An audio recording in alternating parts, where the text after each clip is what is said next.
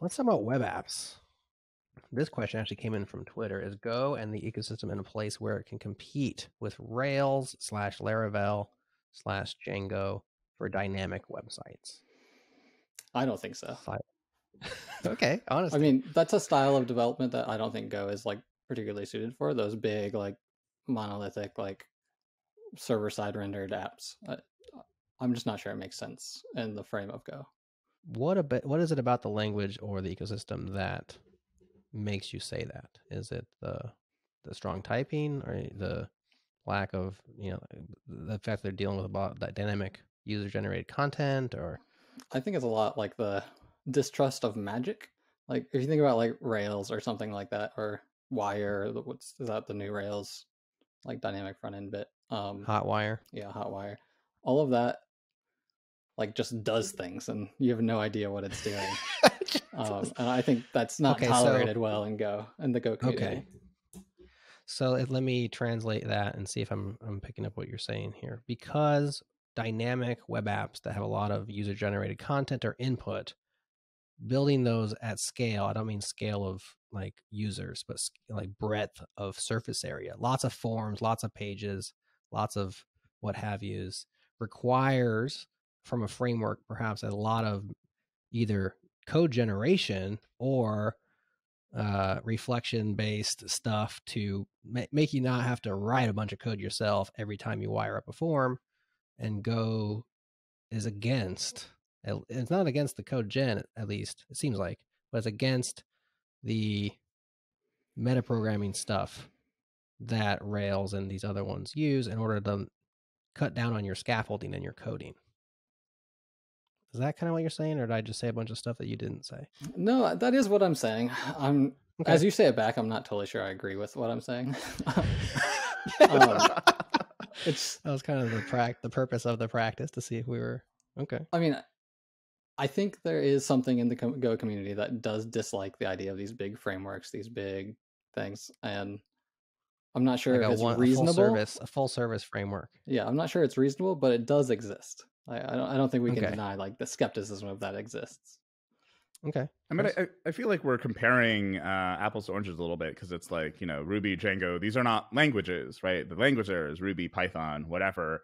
So it's like, I think really it's like you have to, I think Go is a good language for building these things if you actually have the time and patience to like ramp up and actually build it yourself, right? Like I think if you just want the experience of like what Rails gives you and have this out of the box, boom, I can get off to the races, build my stuff, and then I'm done, I can move on, then no, Go isn't going to be good for that. But if you're actually trying to either build something so you can actually understand how these things get put together, or if you're like a bigger organization that like has the engineering capacity to own something like this, then I think it can actually be very good. Because I think like you have the knowledge of how the thing works, and you wind up having a lot less code that you depend on that you don't own at the end of the day.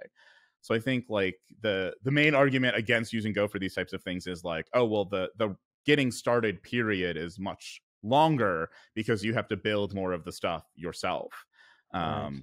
And I think that's kind of where I get like a little annoyed with that argument, because I personally do not think that that's how we should look at software engineering. I'm very annoyed that we continually look at things as the how fast can you get going from the beginning, and not how do you actually build something you can maintain over the long run, because that's obviously what's more important. Not like I just built something today, but like, oh, 3 years, 4 years down the road, this thing is still something that we want to use, we want to add to, we can extend, and all of that. So I think I agree with you most of the time. Sometimes you do want to just build fast and to test your business idea and not your software system, right? So to test an idea quickly, that's why I think Rails was so popular in startup land, was because it was like, we don't even know if this business is going to be here in 6 months. So why do I have to build an architecture system that's going to last a decade if my business isn't going to last 6 months? Now, the idea there, I think, is like once you establish, you get your product market fit or whatever the startup guys say, then it's like, okay, let's re-architect this sucker now in like the ways that Chris would build it, and like let's build it to last. And I think a lot of times that never happens because the business is taking off and you're just trying to keep the servers up or whatever happens. And that step, prototypes are supposed to be thrown away, and we never do. We just turn them into businesses. So I definitely understand that. What I'm trying to get at, I have never quite understood, is the lack of a Rails or a Django coming out of the Go community because Gophers don't like that, just speaking very broadly, or is it because Go as a language isn't well suited for that? And I don't know the answer to that. I think it's because there's not a need, right? Like Rails exists, Django exists, PHP, sure. Like Drupal and Symfony, and all of these things already exist, and they have large communities and large support around them. So in order for something like that to exist inside of Go, like we have to like invest a lot of community energy and time into rebuilding all of that, into gaining all of that to get a very small portion of a pie at the end of the day. Mm-hmm. So I think that people that are very comfortable with those sorts of things want to do that. And I think Go as a language really does attract people that want to do this kind of lower level, or not, like different type of work at the end of the day. Like when I think people that want to go explore Go, they're already onto the world of single page web applications and APIs, and they don't want these kind of big monolithic stacks as much anymore. So I think it's like, by nature of what Go is really good at and by how crowded the field actually is, I think by the time you get to the point of thinking about using Go, you already have a different problem that you're trying to solve than what you would solve with Rails or with Django or with Drupal or with any of these other things.